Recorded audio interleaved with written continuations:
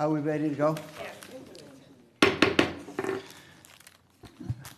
The Committee of the Whole on the 2012-13 biennial budget is back in order, and the first thing that we're going to do is that the council has two things we're concerned about where we think we can improve the bottom line, and one we already discussed, which was the matter of sheriff's overtime, and the second is the matter of the collection of court costs. I have asked Trevor McAleer from our staff to present us a summary concerning what the collection rate is that's projected in the budget and how much additional might be outstanding, and would like him to make that presentation. Thank you, Councilman Miller. I wanted to first acknowledge Council President Conley and Councilman Gallagher kind of leading the efforts and working with Wade Steen from the Fiscal Office, as well as the Clerk of Courts, on trying to explore any solutions on trying to collect these delinquent taxes or delinquent fees. As detailed in the executive recommended budget on schedule room number 2, page 2, under fines and forfeitures for 2012 and 2013, the proposed budget, you will see the amounts of $10.6 million and $11.1 million. And of that, about roughly $10 million makes up the fines and the fees that the Clerk of Courts collects on an annual basis. About a month ago, Keith Hurley from the Clerk of Court's office submitted a report to Council showing that since 2002, there's a total of about $59 million that has not been collected from these fines and forfeitures, which, if you can imagine, if we can collect some of those, it would have a significant impact in our general fund. That $59 million equals about 27% of the total fees from 2002 through 2011. So we just kind of wanted to give you an update and let you know that we're going to be working with Wade Steen, who had a conversation with the State Attorney General, and as President Conley mentioned earlier, and see if we can try to collect some of this and have an impact on our general fund. So. Yeah, I'd just like to follow up with what Trevor's saying. Mr. Steen was in Columbus one day last week, right, and he met with the people from the AG's office, and they are in the process of preparing an agreement which we'll have to adopt as an ordinance, where the Attorney General will be collecting fees and taking out money out of, if you get an income tax return. And I haven't seen the agreement, but I may also be lottery winnings. Anything the state owes individual, we would get our money ahead of them getting any disbursement. So we already have that in the working. And this actually grew out of the task force that the executive appointed in terms of collecting fees. And I've kind of been working with Mr. Gallagher because of his experience in the court. There's some things that need to be done here. I'm recommending, I talked to Mr. Steen earlier, that we're going to contact the Bar Association and get someone from there's like a litigation section, a domestic relations section, a Court of Appeals section, hopefully get a volunteer to get a lawyer, get at least one lawyer that practices in these courts, can kind of give us some tips as to how to get us through, because I talked to a lawyer the other day. He finished his case, it was over, filed his final satisfaction, and 2 months later gets a bill from the clerk's office. Now, that makes no sense to me, and Mr. Hurley sent me a long explanation of why they can't give you a bill when you file your final documents. So that their process has got to work. I mean, Muni Court, when you filed your final stuff, they gave you a bill and you had to pay up. So granted, some of this money is indigent, so we can't anticipate that we're going to collect all of it. But if we collected 10%, you know, we would be farther along. So this is going to be a work in progress. We're going to have another meeting of the task force on December 5th. And I have spoken to Mr. Hurley and Mr. First, saying that we want a plan on December 5th. We want a specific plan of what they're going to be doing. We did get I guess when they do the e-filings, it will help to be able to calculate the cost. And, you know, after December 5th, we'll see which way we're going, and you will address this again probably mid-January or so to get an update, because we want some consistent updates from the clerk as to what he's doing. I would just add that first to commend Council President Conley and Councilman Gallagher for the work that they're doing in raising and putting forth this issue. And what I would like to do is, to the extent that we can become confident that a plan can be developed and that we can raise a higher amount of revenue than the number that's in the budget, I would like to put a higher number in the budget as a way of really stating that it's our intention to be intentional about this and to see that we make progress. But we can only do that to the extent that we can really be pretty confident that we can get a higher number, and I would be inclined to be conservative as to how much of an increase we actually put in the budget, and hope that we can actually do something that's significantly larger than that. Yeah, I don't mean to be harsh about this, but this has been dragging. We have these fees from 2002 that haven't been collected, so we really have to put some people's foot to the fire and really be aggressive on this. And I think that we need to we've got some ideas in terms of giving. I don't know if we can give amnesty, but we need to get these people in here paying these. I know in probate court you put up so much, and I will mention that Nancy first was here earlier, and they're going to require a larger deposit when you are filing your case. But in probate, you put up a deposit, and then when your deposit runs out, before you can file any additional documents, you have to pay for the cost of each one of those documents. So there's got to be a way that they can work some of this out, particularly in the civil. Criminal is a lot more difficult, but in the civil side, particularly in domestic relations, I mean, my opinion, you should not be able to get a certified copy of your divorce decree until all your fees are paid.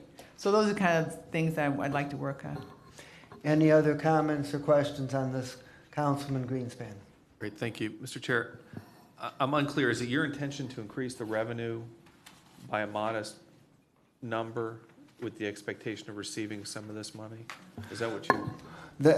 That would be my intent if between now and the time that we adopt this budget, that we can in fact become confident that a plan can be put in place, and that we can be reasonably confident that we're actually going to collect more money in court costs than the number that's here in the budget.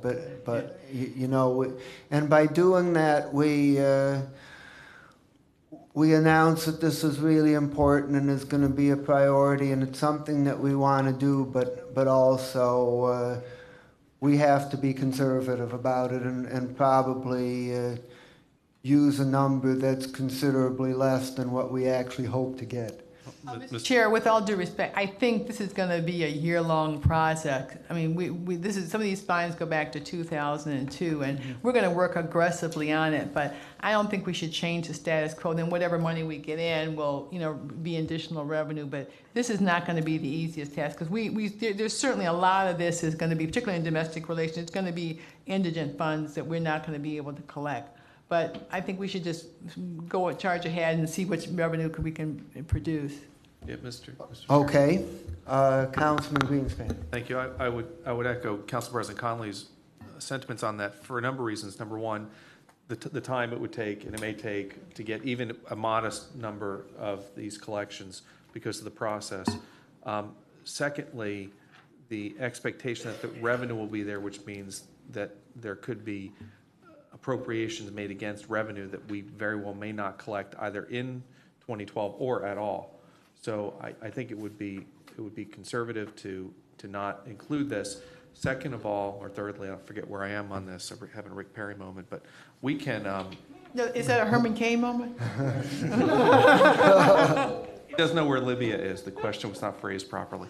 I almost lost my train of thought. We can still, as a council, make it a priority without putting it in the budget, and we could, if we so wish, to be as bold to pass a resolution encouraging the clerk to move on this quickly, if that's a stern path we wish to go down. So just my thoughts on that. Councilman Gallagher. I would agree with both President Connolly and Mr. Greenspan. But I am more confident in collecting more, and I think 2013, if we have this year to put the plan together, if we collected a quarter of the money, we'd be in pretty good shape. So it'd be 25 of 25 of the 59. So that would be my plan, 25, 25, 59, much like Well, I think that the council is very, very serious about this as one of our top priorities. But I would ask my colleagues if I don't hear any objection, I'm also good with that. That we would keep the number that we currently have in the budget, and we can take a look at it when we do the next budget in November of next year, and if we see that we're bringing in more money and we see that a process is in place and it's pretty clear that we're going to continue to do so, well, then maybe we could adjust it in 2013. But for now, we would leave the number as it is, but definitely make it a priority to work on trying to get a positive variance on that item that might help balance off a threat or two. Mr. Chairman? Councilman Germana. You know, I think the practice here is just to continue to bring forward the accounts receivable for these expenses. And really, in business, once you find that something's bad debt, you write it off. And I think, you know, we should, I think the clerk's office should make the determination. And when the person's indigent or there's no hope of collecting it, we shouldn't just be carrying these over year after year after year. We should have a reasonable amount of hope of collecting these, and the ones that are uncollectible, get rid of them. Okay. Ms. Simon. A quick comment. This is a long process, and we have to factor in that there might be a cost to collection. I talked to the clerk in Lorraine County. They hired out, and there's a lot of complicating overlapping issues when you come to people getting their decrees and other things that might cause issues. So I think it's a long-term plan, but we're going to get more money just by raising the initial filing fee on civil cases, which should have been done a decade ago. So that actually we'll probably start to see an increase just on that alone. But yeah, I concur. We should wait. If we're really serious about it and get a positive trajectory going, we'll probably do better in 2013 on this than in 2012. I think the AG's office is charging, I think it was it 2%, Mr. Bino, do you remember? It was a nominal amount that the AG's office would. I intend to stay on this. We have we had a December meeting, and we'll be calling, and we'll be talking again in January. And if necessary, we'll call the clerk in on a budget hearing. And we have the subpoena power to do that. We can call the clerk in and get a complete. So I think that he knows that we're serious about this. And I think, in the first year or so, then we'll revisit it and have him come in and give us a further explanation. Because once we just want a plan, and that plan's going to take some time to be implemented. And I agree with Mr. Germana. Some of this we're going to have to write off, but so we can get a realistic figure of what we can actually collect. Okay. Anything else on this? I mean, I see your point. Okay, thank you very much. We're about to move on to amendments, but before we do, I just want to make everybody aware of something procedurally, which is that even though we did not ratify the substitute version today, on Monday we did pass the 4-page package of amendments and incorporated them into the budget resolution. So if among those items, if there's any individual item that somebody has a problem with and thinks that maybe that item should not be included, well, they should treat that as an amendment like any other amendment, and by next Wednesday, submit that on their list of amendments to be considered on the 28th. Amendments can be in the form of deletions and reductions as well as additions. And I expect that there probably will be a few deletions or reductions proposed. So with that, now, is there anyone who has Mr. Chairman. Councilman Brady. Thank you, Mr. Chairman. I'd like to move to amend the resolution 2011-0291, the biennial budget and capital improvements programs resolution shall be amended as follows. I'd like to add to appropriate an additional $750,000 for the Adams Board. This would be for the year 2012 only. I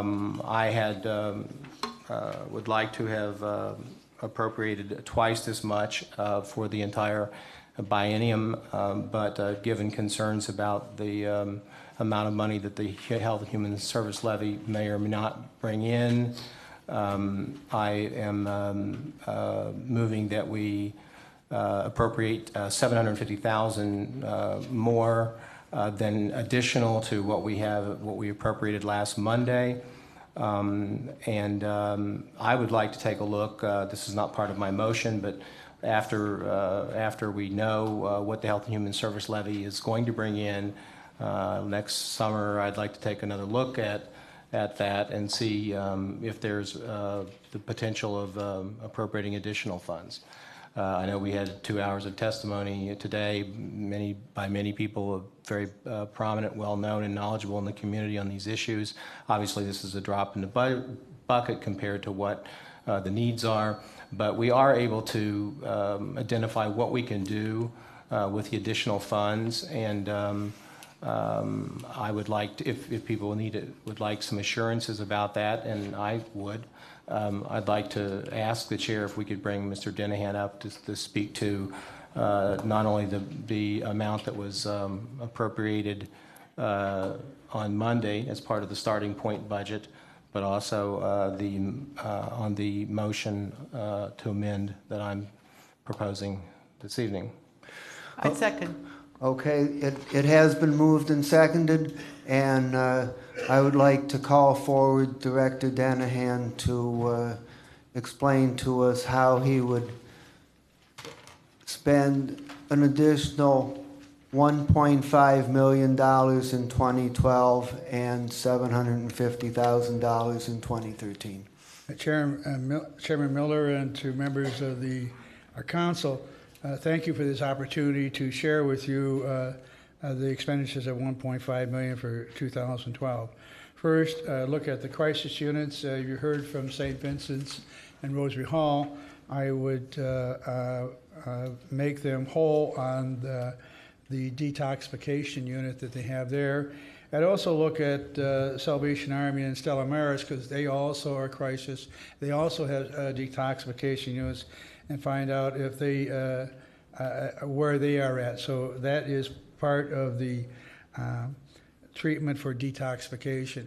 In terms of other areas, in terms of crisis, another area would be the homeless shelter, and having 2 positions for intake personnel, which we would hope address immediately those that are in crisis in our homeless shelters. We also have other crisis units that I would look at, but I would think that the remainder bulk of the money would go to our outpatient mental health and alcohol and drug intakes. They are closed right now, and with the influx of money, I believe we could keep them. We could open them back up from perhaps as early as next week, and keep them open till perhaps the beginning or the middle of March. If that's the case, if you, as this council votes on it, that's how I would arrange my priority, is to deal with the crisis units, but to support the crisis unit with getting the intakes back open, because if those intakes are not open, we will need more money in the crisis units. Okay. Discussion on the motion, Councilman Greenspan.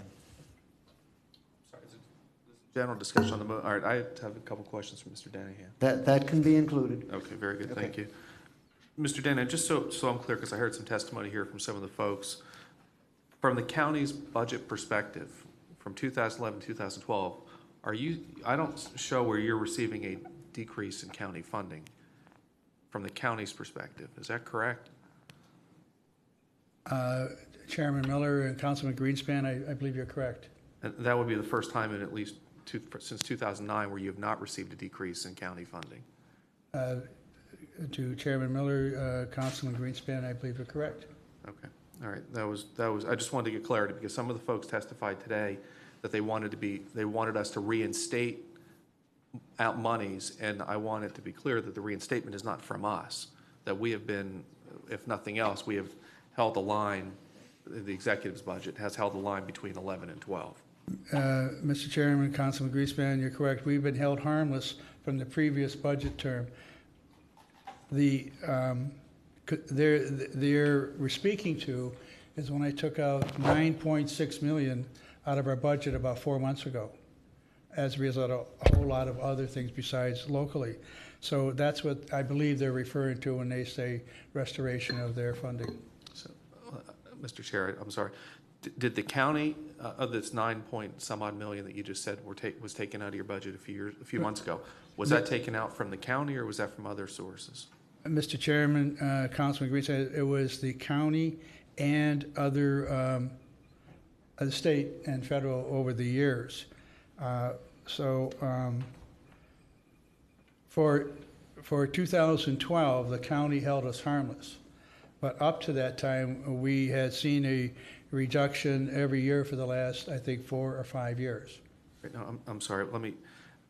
You said that 4 months ago there was $9 million reduction in your funding. Was that reduction in any part from the county?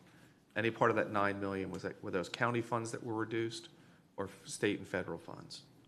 Mr. Chairman, the bulk of it, and Councilman Greenspan, it's the council. Bulk of that was the state and the erosion of funding over the years from the county.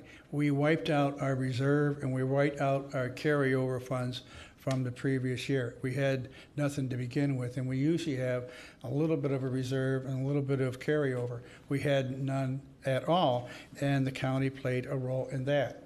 So the county held us harmless from this year, from 2012 to 2011. So if we just had county funds to count on, then that is the same. But as it turns out, through all the changes that we've gone through all these years, we found ourselves in a deficit of over $9 million. So when they're referring back in the testimony, they're talking about the money that we had to remove from their services. So that $9 million then is a cumulative effect of previous years' reduction in funding.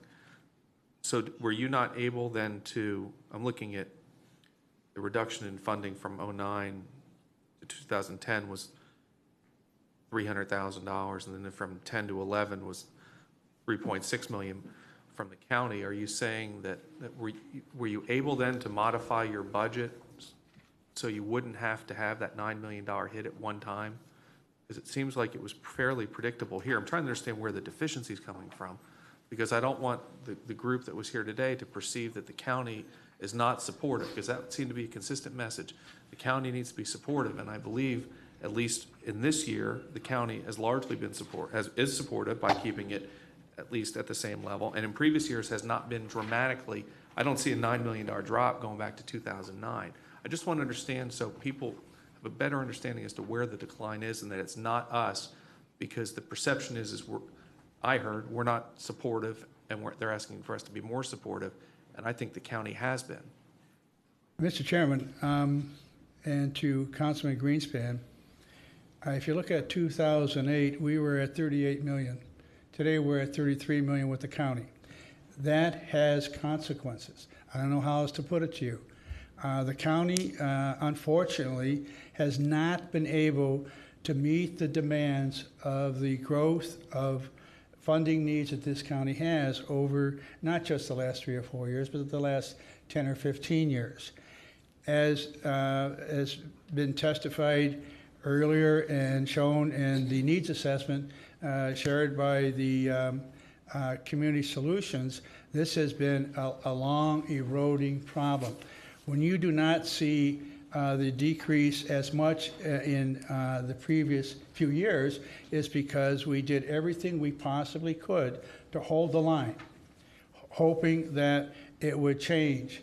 And as I said, we had reserve and we had carryover dollars that maintained a lesser reduction in those more immediate years they're referring to. So I think it's fair for you to say that, but I need to share with you that this is a accumulation of over a decade of what I believe a funding where the county has not been able to meet the demands that we have for behavioral health in this county. Now, I'm not trying to find fault with it. I'm just trying to share what I believe was one of the problems. And I can't stand here and suggest that the county is the culprit here. You heard me testify that the state, at the same time, hit us with some dramatic decreases over these last 2 years. So I think the county has been very responsive and generous to us this year, holding us harmless during a time when the Health and Human Service budget had a decrease. Okay, well, and I said this to you a few weeks ago. I mean, you're a phenomenal advocate for the agencies that you serve, so don't ever misunderstand my statements or anything. And you're right, there will probably never be enough money to do the work you do. I understand we're trying to do the best we can. Just one question. I've never been able to get an answer out of this. In 2008, as an example, your budget was 38 million versus today it's 33.6 million. How many programs did you provide in 08 versus today? I believe you provide less today than you did in 08. And wouldn't that then be part of the decline in funding because some of those programs are now funded in other budgets? Well, yes, and it also defines less services for individuals. As I shared with you, and as folks that spoke up today, they're not getting services, and if there are services there, they have to wait longer for those services. In this last budget round, I ceased funding 8 agencies out of about 57, and for the remainder, the overall reduction was about 22% of the funding we had. So I don't know if that answers your question. All I know is where we're at today. And where we're at today is the mental health and alcohol and drug is a disaster in this county. I don't know how else to say it. Any amount of money we could get, we will use with those who need it the most and the most immediate. And so my hope is that that this additional resolution is passed so that we could infuse the crisis units to have them able to deal with the demand they have coming and reopen our intakes, at least to provide services again for mental health and alcohol and drug. And incidentally, that would not just be for adults, it'd also be for adolescents. Okay, thank you. Councilman Gallagher. Mr. Denahan, and I'm still puzzled as to, St. Vincent's comes here and Stella Maris comes here saying, in essence, without saying it, they were saying that we cut the funds. How much did we cut from St. Vincent Rosary Hall of that $430,000 they're talking? Mr. Chairman, for the year 2011, you didn't cut anything. Okay, then why are they coming to us to plug a hole we didn't create? Mr. Chairman, I don't think that's what I want them to say. I can't tell them what to say. All they know is the Adam Board reduced their funding by $9.3 million. And in previous years, we had to reduce their funding because of county cuts. And there is a accumulation of that. So if you want me to stand here and apologize to you and to the rest of this council and county that somebody misspoke and tried to say it's the county's problem, I'll do that. Don't spin this here. I'm asking a direct question. I'm not saying that, so don't put words in my mouth. Not asking you to apologize to anybody. I'm wondering why an outside entity is coming here and calling council people saying we have a hole that, quite honestly, the county didn't create. These are federal cuts, these are state cuts, and these are not county cuts. And we're dealing with a county going back 6 years that has cut at least 15% across the board in personnel and employees not getting any sort of COLA. So here's what I'm saying to you. The county's bleeding. The workers in the county are bleeding. I understand where you're at, understand where I'm at. I've got outside agencies coming in here saying we've got a hole. And I didn't create it, the county didn't create it, you didn't create it, the federal government created it, the state of Ohio created it, and now what you're telling me is we're the safety net for the federal government and the state of Ohio. I think that's inherently unfair to the taxpayers of Cuyahoga County. And I think it's quite unfair to you.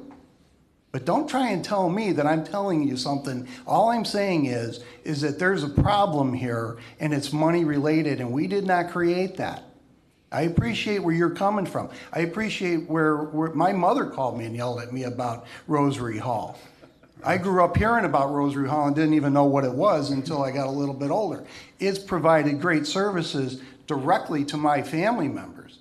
So please don't try and tell me, you know, I'm doing something I'm not. I'm quite concerned about this. But if it's the federal government and the state of Ohio that are creating these problems, let's focus on that. And if the 430 you're asking for to plug that hole, let's be honest and say we're plugging a hole for somebody else's problems. You know, we're not like the federal government printing money that doesn't exist. We're not like the state of Ohio that spent money like drunken sailors for 10 years. And then all of a sudden we're $10 billion in the hole and everybody's looking around. We're the result. We're a new council. Understand where we're coming from. I'm trying to do what's best and most frugal and, quite honestly, conservative with the taxpayers' money in Cuyahoga County. And I understand your cuts, but you're not the only one bleeding. We're all bleeding. And I want to do what's fair and right. And I'm not trying to create a problem for you, but I want you to tell me that this isn't Cuyahoga County doing it. This is the federal government and the state of Ohio doing it, and we're the ones charged with fixing it. And if that's the fact, then let's move forward on that. Mr. Chairman and Councilman Gallagher, you're absolutely right. I think the thought of that you could help us comes out of that. And this has a huge amount of hope that why you didn't start this. And we, as I advocate here, I do the same thing on the state and federal level. And it's far more egregious and far more deep and far more severe. And it is the hope that, in the testimonies today, that you will help us.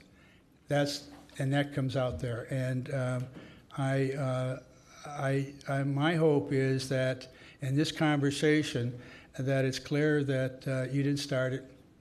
I understand that. My hope is that you could help relieve some of the pressure we have that is started not only by the federal government, but the state government. And my emotion is placed not directed to you, but directed at the whole thing. We all bring certain things to the table here. And this in particular hits me square because I'm a recovering alcoholic. And I understand this. I've lived it and continue to live it. And I've been lucky because I wasn't as bad as some others were. But I've seen the other side of it. So I've been both places. And my concern is directly for what we're dealing with here. And I just wish we could be honest with the fact that it's not just trying to get money out of the county to do this, that, and the other. This is a state problem, this is a federal problem, and they heaped it on us, and now it trickles down, and it's completely broken. And it just really angers me that we can't be honest and look ourselves in the mirror. We're gonna have to make decisions on this that are very difficult to do. And I'm in particular gonna have a real struggle with this because I don't know if I can go for this. I know the need, I know it's there, it's not gonna go away, and it never does. You know that. But I wanna get as much as I can on the table before I make that decision. And I wanna be fair and I wanna be honest with everybody. Any other discussion? Councilman Rogers. And, thank you, Mr. Chairman. During the presentations today, we heard from a number of organizations that talked about the backlog that they had on people waiting to get treatment. And I heard at least one organization say that they had over 1,000 people waiting. And they've have to, as you said, they've closed their doors. I'm wondering, with this, you said that if we were to increase this funding up to 1.5 million, that you would have the crisis units reopened and begin services to these people again. How much of that backlog realistically can we eat into with that amount of money? Mr. Chairman, Councilman Rogers,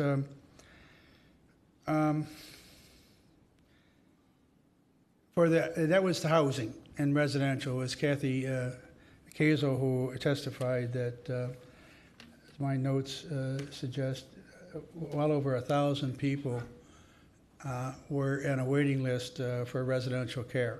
Mm-hmm. The amount of money that we're going to get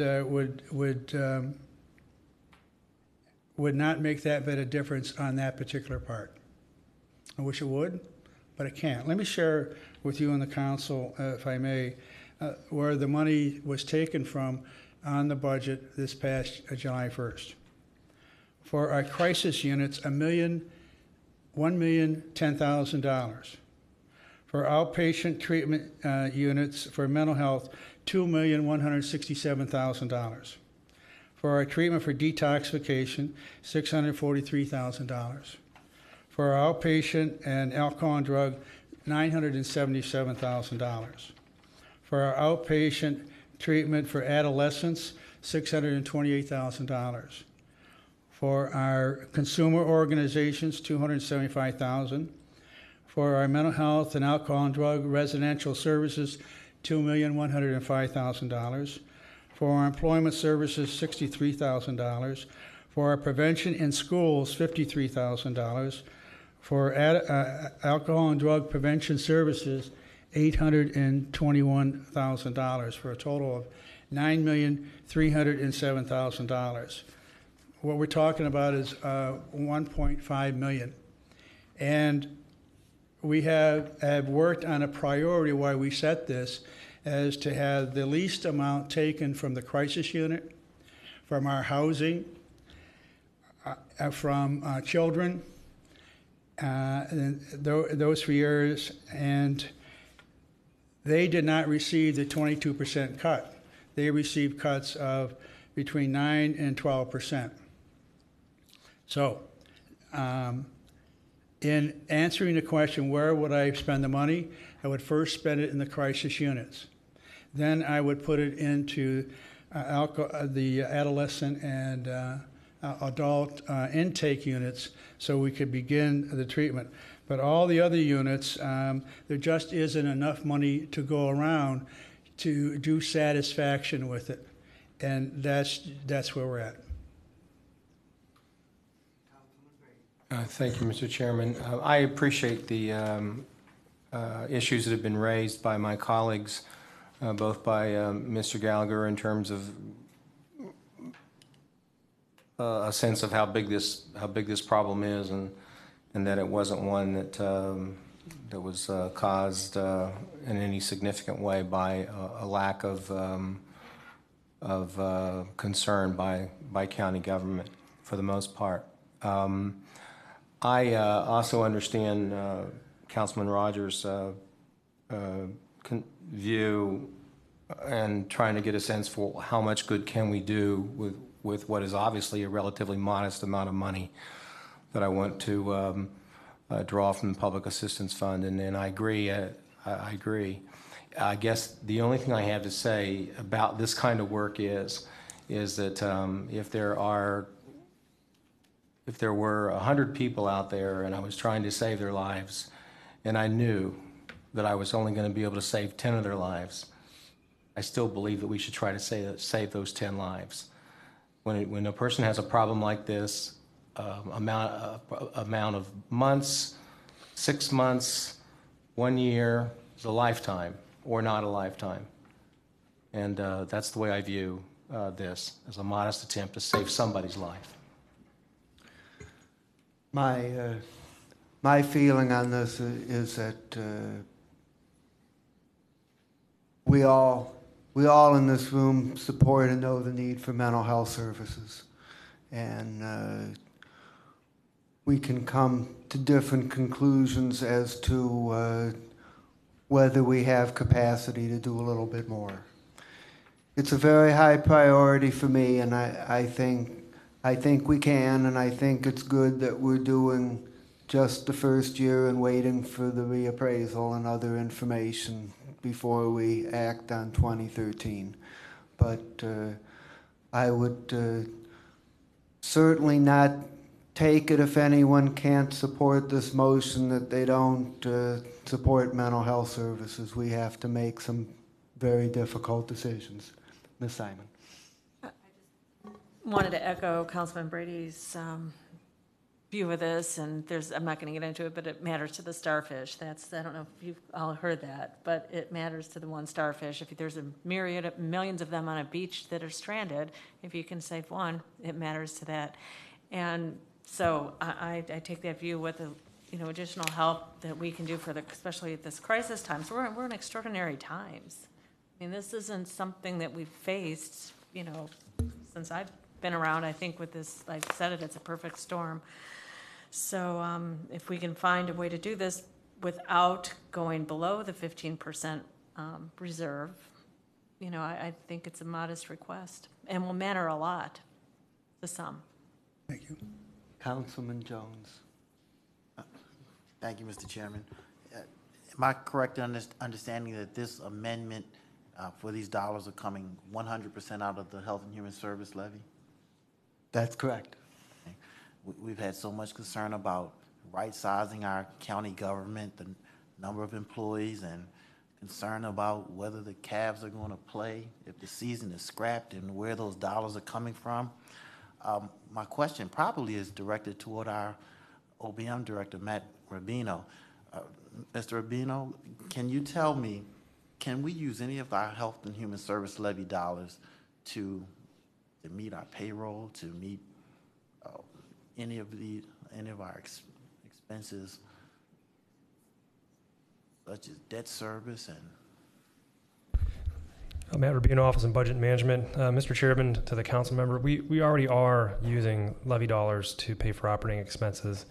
Remember, the levies are the local match for health and human service programs. We're spending dollars on employing people, contracting for providers and other services, and all the other things that go into running health and human services. So we're already using those dollars on top of the dollars, again, we're getting from the state and federal government to fund those programs.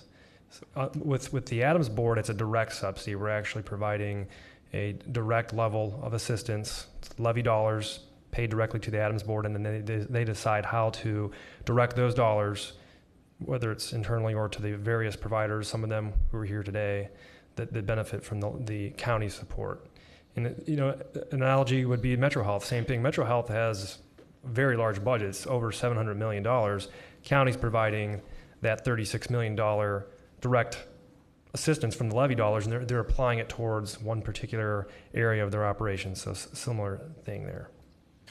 The levy dollars can be used very flexibly, but it has to be for health and human services programs. It can't be for general government. It can't be for public works. It can't be for any of those other things that are outside of human services.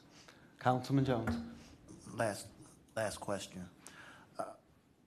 We've just set 15% as the benchmark and 25 for the general fund.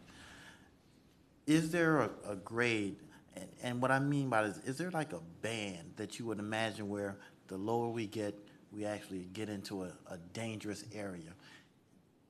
In a sense, if we're at 15%, if we're above 15, it's like being in the green. Everything is abundant and fine. But if you get too low, now you kind of move into a yellow area and then a red danger area. Is there, beyond just the 15%, is there a percent you would throw out? Because I've heard there are other counties who have gone as low as 9% and everything was fine. So could you give us percentages in your estimation? If we go below 15, we're in the red. Or if we go below 10%, we're in the red. Is there a yellow area, so to speak? Through the chair to Councilman Jones, the 15% provides us what is essentially a threshold. Doesn't mean we won't go below that. And there's a chance we could go below that. You'd have obviously there's procedure in place if we decide to do that.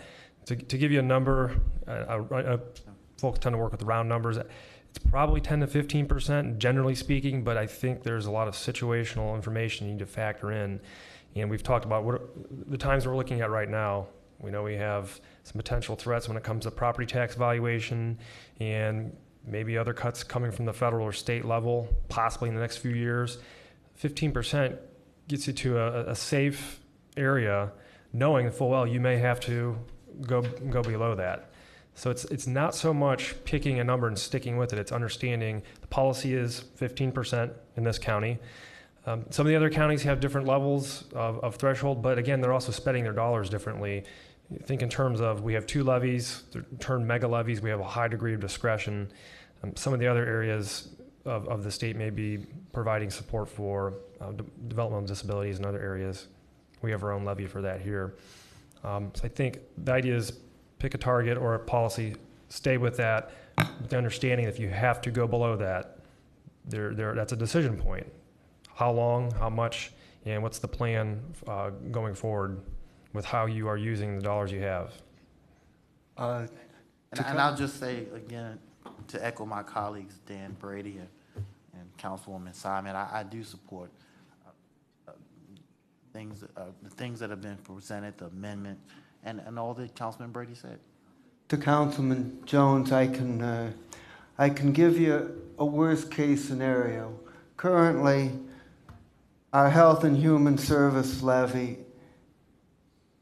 balance is at 20% of expenditures, while the administration is proposing to draw on the Public Assistance Fund.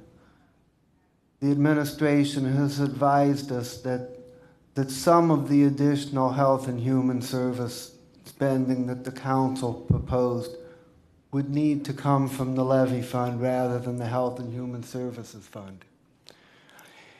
If we were to presume that not some of it, but all of it, came from the Health and Human Service Levy Fund, and we added the $750,000 that's proposed here, that would bring the total to an additional $4.5 million, which is 2% of the $220 million annual H&HS expenditure.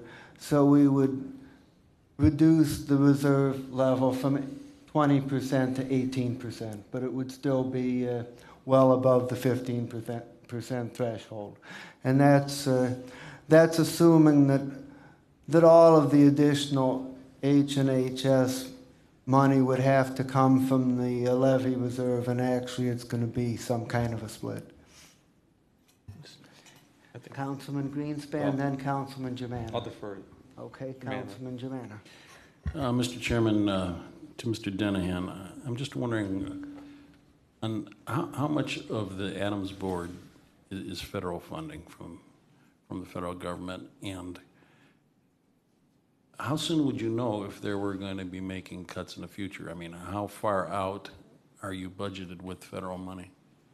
Mr. Chairman, to Councilman Germana, the federal government is responsible for the Medicaid, and that Medicaid on the pays for about 65% of the budget, and the state makes up the match, and so of a $150 million budget, that's probably close to $90 million.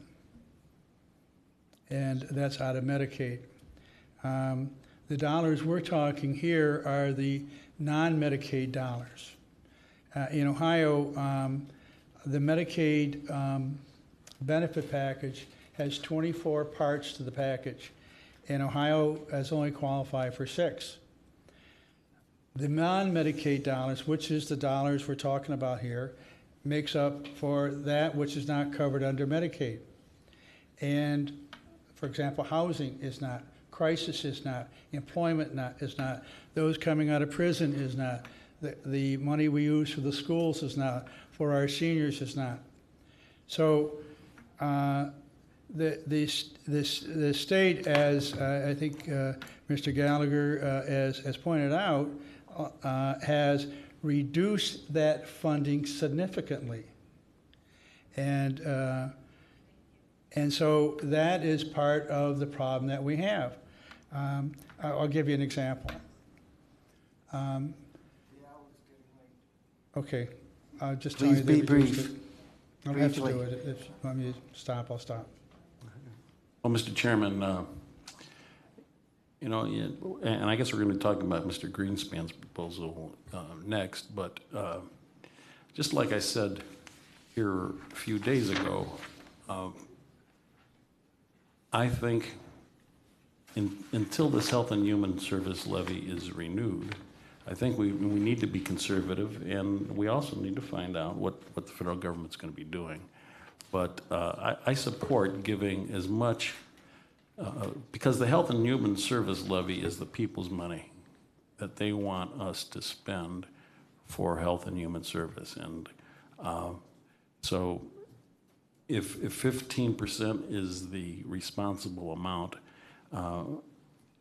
I would like, once we get into the first 4 or 5 months of next year, be able to maybe appropriate more health and human service money to get at that 15% margin if, when we know what the Wade Steen said that by May he would have a good idea of what the real estate taxes, how much the decline would be. So I support this going forward with this proposal.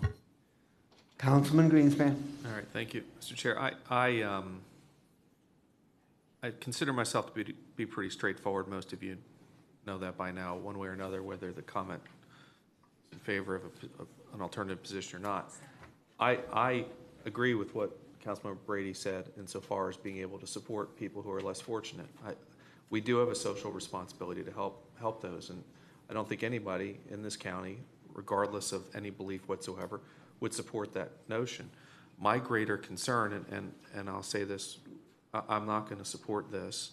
I'm probably not going to support any spending in the budget until we get a better handle on what's going on with some of these other items in our budget. If $4 million takes us to 18% and we're off by 5 points on the property tax reassessment, that's $11 million. That puts us below the 15%. So I'm uncomfortable, not in theory, with helping those, but we have to keep in mind, we have not cut, and I asked this question to Mr. Rubino, I don't believe we've cut anybody's budget from last year to this year, and specifically the Adams Board. So we are not deficient in providing the services or the funding for the services necessary from our perspective. I am looking at the long-term objective here. If we use levy dollars and we get hit with, and we'll talk HHS side, if we get hit with the reappraisal issue, 5%, 10% is devastating. If we get some numbers coming out of Washington on the super committee unable to come to an agreement, mandatory federal cuts come down. We're not just looking at not being able to provide funding 2 years down the road, but 3 or 4 years down the road. And that's where my scope is looking at a larger horizon than just 12 or 24 months. And that's where I'm not trying to preserve money. You're right, Councilman Germana, this is the people's money. We need to be prudent with that. At the same time, we need to be responsible. And the two go hand in hand. Prudent in the fact that we need to make sure the money goes and people get services they need, which is what Mr. Danahan is advocating, but responsible for a longer term horizon.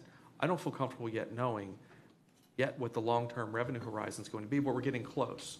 We're within 6 months of having a better grasp from the property tax appraisers issue. We're close on the super committee issue coming out of Washington.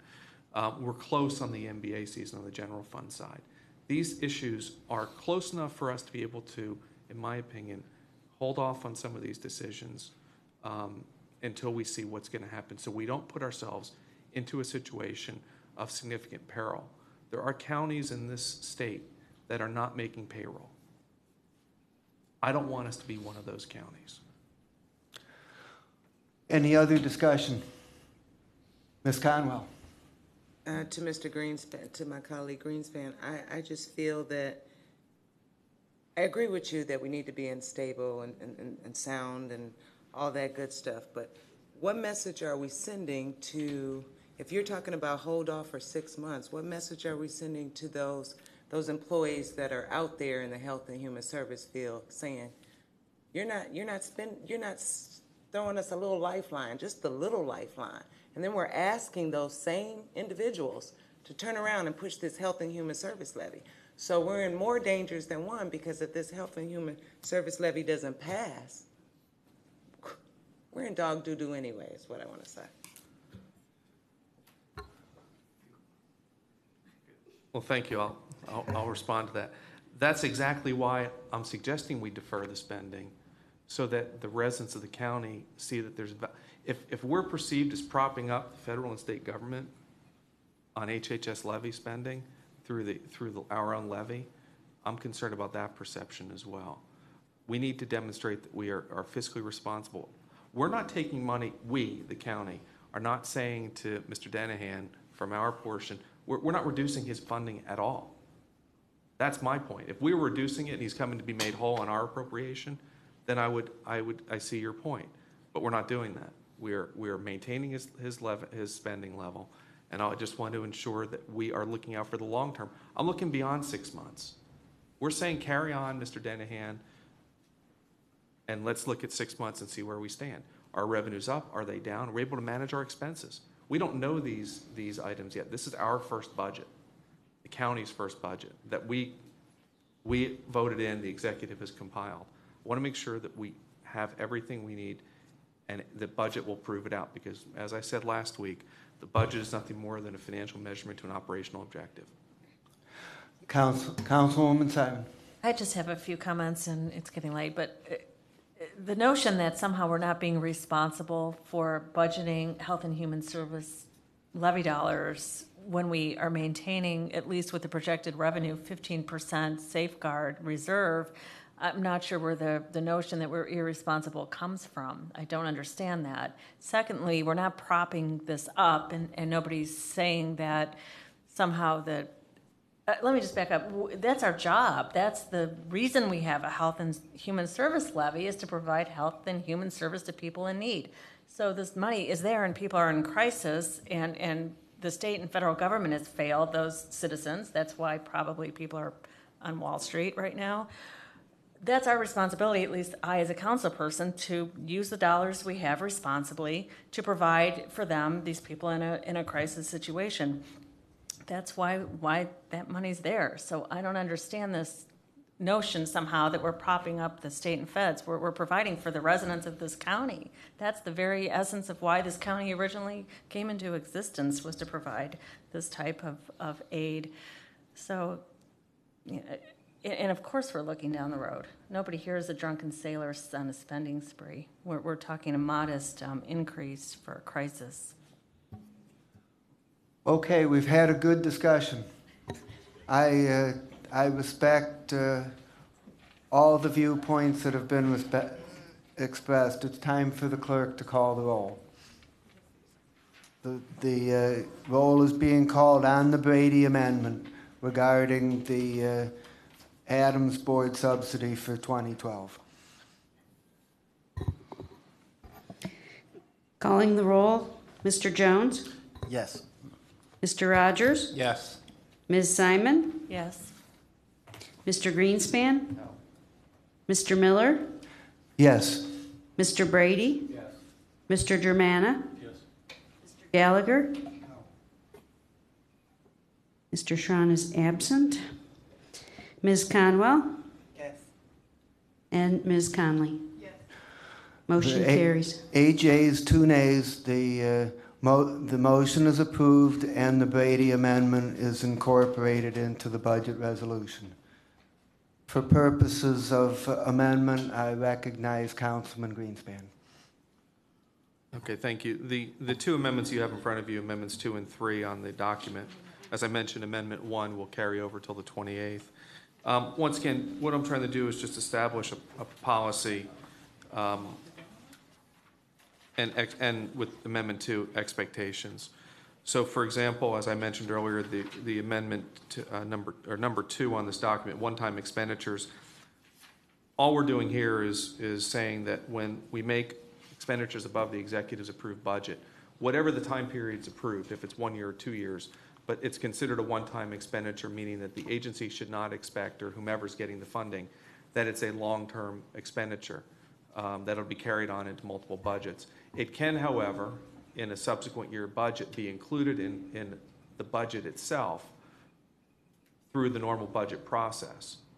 Does that make sense? I mean, does that make sense? So let's say that Mr. Brady's amendment right here for $750,000 a year was approved for 2 years. Right now, the expectation may be that in year 3, this $750,000 would automatically be included. So what I'm saying is, in year 3, when the 2014 budget is put forward, if it's the expectation, hope that be a permanent part of the budget, then it would be added at that time. That's all I'm trying to say is just explain what the expectation when council approves an expenditure above the executive's recommended budget. Councilman Greenspan, would you want to move that item number 2 on your sheet be incorporated into the budget resolution? I would. There's a motion. Is there a second? I'll second. Okay. It's been moved and seconded. Is there a discussion? Mr. Chair? Ms. Simon. I just want to state that I don't think we need to legislate expectation. I think it's expected, inherent in a 2-year budget, that we're going to be coming back and looking at things very carefully. And after this arduous process, those who seeking additional funds for their budget know, I think, just from what we've gone through, that this is not an automatic. I don't think we need to legislate expectations. I think they're there, and I'll say it loud and clear. Don't expect, if this does pass, that you're going to get this every time. Any other discussion? Mr. Chairman. Councilman Brady. I appreciate what my colleague is trying to do, restrain spending. But this is a biennial budget. I don't think there should be any other expectation that it's anything but a biennial budget. And in the case of the appropriation that was just supported, it was in fact for 1 year. So I don't think there's ever been any expectation that we're doing anything but looking at a budget for the next 2 years. Any other discussion? Councilman Rogers. I'd just like to echo what Councilwoman Simon and Mr. Brady just said, that, if you look in the history of the budgets, that we can see just in this book that from year to year, budgets go up and budgets go down. And we've heard from Mr. Dennehan today that, if you go back to 2008, there were severe cuts. So at any given time, I think it's going to be incumbent on the members of the council, as they go through the 2-year budget negotiations and discussions, that, departments are going to know that every budget's going to be different. And I don't see I understand I understand what's behind it, but I also don't think it's necessarily necessary.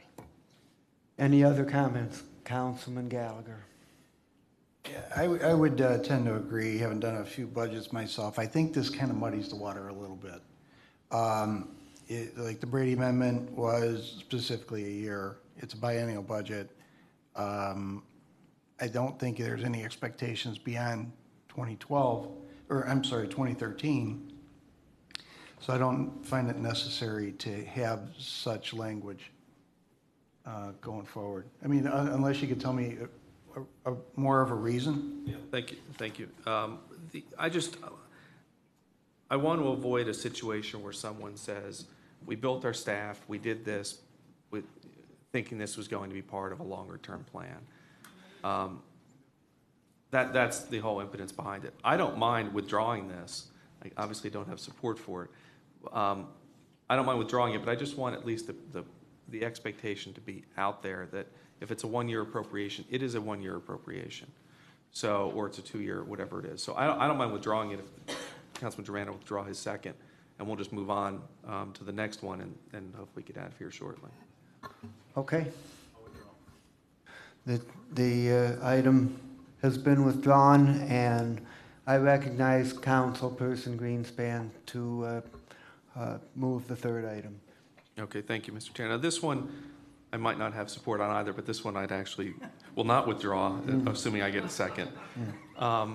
This one really just has to do, going back, I don't want to be redundant, but this... Would you start by making a motion? Oh, I'm sorry. Make a motion to approve number 3 on my memo dated November 17th, Fund Utilization Protocol. Item number 3 is moved. Is there a second? I'll second. Okay. Well, just for discussion. Thank you. This goes back to my concerns, as I stated earlier, with my decision on overall spending, as I explained during the Brady Amendment. I just think that we have too much, and this supports the fiscal officer's position of asking us to wait. He said 3 to 6 months. I took it out 6 months. To wait and see how some of these items that are out there, such as the reappraisal process, I throw the super committee and the MBA, at least let's see how they come to fruition or don't come to fruition, or what the impact is to our budget, because we don't know. It's easier to project expenses than it is to project revenue. And all I'm saying here is, as I said, I'm not going to be in favor of probably most, if not all, of the spending. I know I'm in the minority on that. So what I'm trying to do here is say, okay, if spending is going to be approved in the 2012-2013 budget, give us at least a window to see where the revenues come in. If the appraisals come in lower, I used the number was 2.25 million for every 1% on the levy side, HHS levy side. The general fund numbers are much greater, because as I learned, and I wasn't familiar with this as much as I am now, that reappraisal adjustment impacts both the inside and outside levies to a greater degree than it impacts the HHS levy. And so my concern is if we don't wait until May, I think is what Mr. Steen said, and we start spending, and then we find out that we've got a significant difference in the appraisal estimates that this budget is based on, we're going to have to come back and make some pretty dramatic cuts. I'd rather have us not be in that situation. Give us 3 to 6 months, as I say, 6 months here, before we implement any of the spending above what's in the executive's recommended budget. So anything council approves, all I'm saying is wait and see what the revenue looks like coming in. That's the whole purpose here. I seconded this motion because I know that Councilman Greenspan put time and thought into it and should present his motion before the council. But I do have concerns about it, both on technical and on process grounds. On technical grounds, my concern is that as of July 1, we're not going to have hard revenue numbers because we're going to be in the middle of the year. We're going to be operating on estimates and projections, and I think it would be very difficult to determine whether the conditions in this proposal are met. The concern I have on process grounds is that this measure separates out the items that were changed in the budget and added by the council from what was in the original administration proposal, and puts the council items at a lower level in that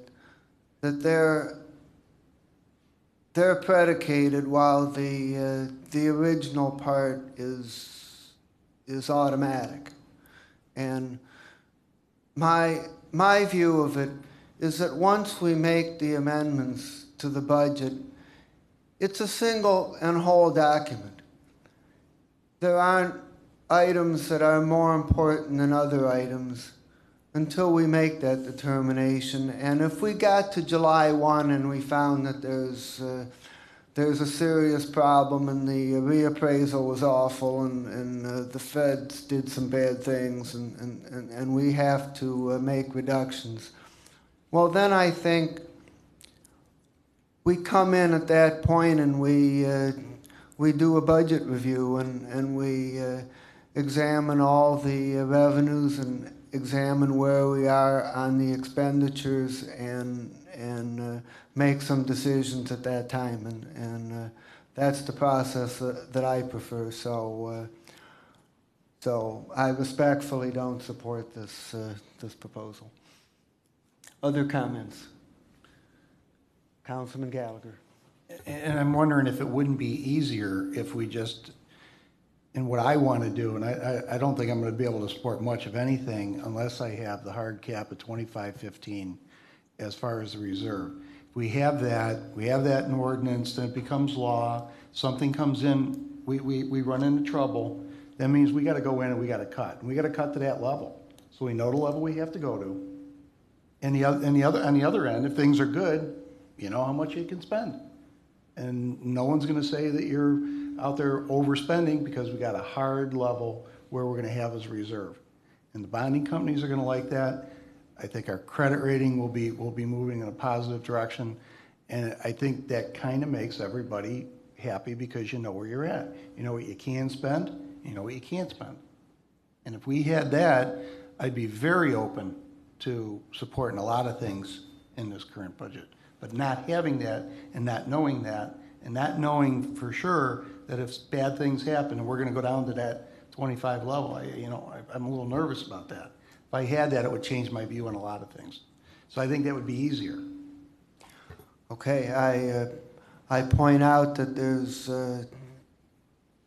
language in the resolution as it now stands stating our intention to maintain the 25% level on the general fund and the 15% on H&HS. Mr. Chairman, and I appreciate that, but intents are intents, and a codified ordinance is a codified ordinance, and one's much stronger than the other, and one definitely sends a message to the powers that be that we're a serious contender for being conservative in our spending and protecting the dollars of the tax public.